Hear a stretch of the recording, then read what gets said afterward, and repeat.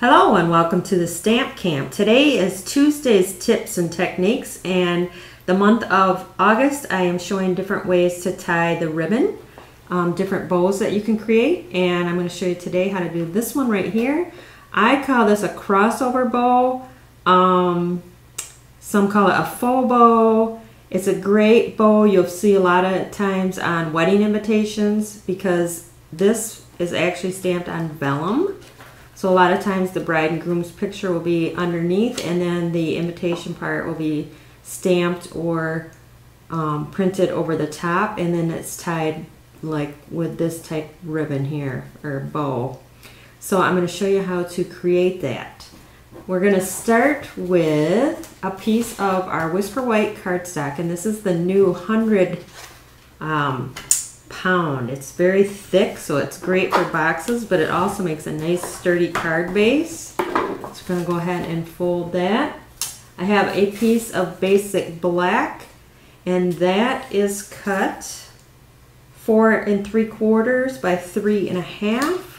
And then I have this very cool print from the Go Wild Designer Series paper stack. Lots of cool prints in here.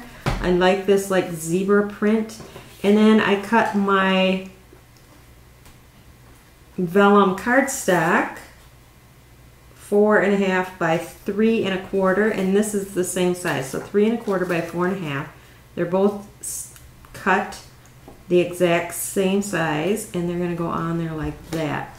So the first thing we're going to want to do is stamp our vellum, and I'm just going to place them together because I want to make sure that I position my happy birthday down far enough. And then I'm going to use the Stays On ink because I am stamping on vellum. So I'm going to ink up my happy birthday.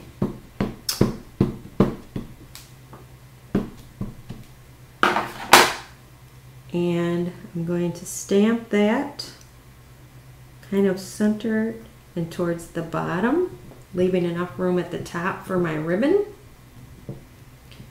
Make sure I get it good. Perfect. Alright, now the only thing that's going to, because vellum you would see your adhesive, so you want to punch your holes for your ribbon, so your ribbon is actually going to be holding the vellum down. Now I'm just going to use my grid paper here, and I'm going to measure where I want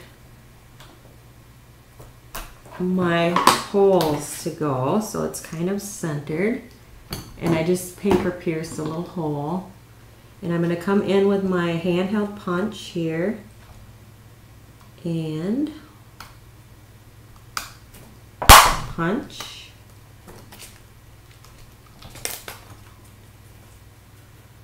line that up again. Come in here, punch. So I have my 2 holes. I am going to come in with the black. This is the basic black satin stitch, I think is what it is. And I probably want about 5 inches, 6 inches. I'll do 6.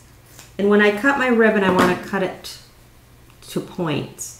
And then what you're going to do is you're going to bring one side down one hole and this side down the other. And pull them both up from the back. And this is where the crossover comes into play. I want to give it a little bit of a scrunch yet in the front so it's not completely tight. This is where the crossover. You're going to cross this one and come up the opposite hole to the front.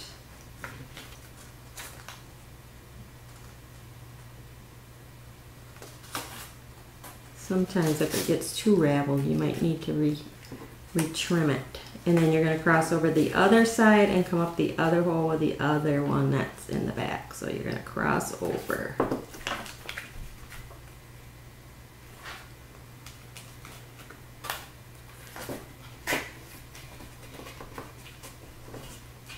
And then you just pull it.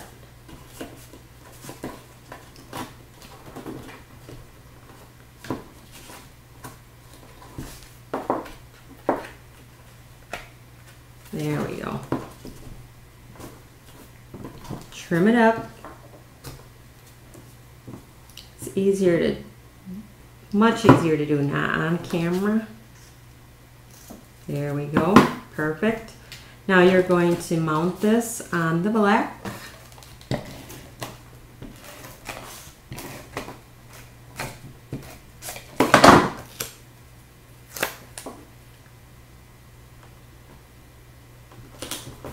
I love that black and white, reminds me of a bow tie. And then onto your card. It's so easy. It's a quick and easy card, but it's really cool looking. I like the looks of it. So there you have it. Your crossover bow, faux bow, whatever you want to call it, but there you go. Thanks for stopping by.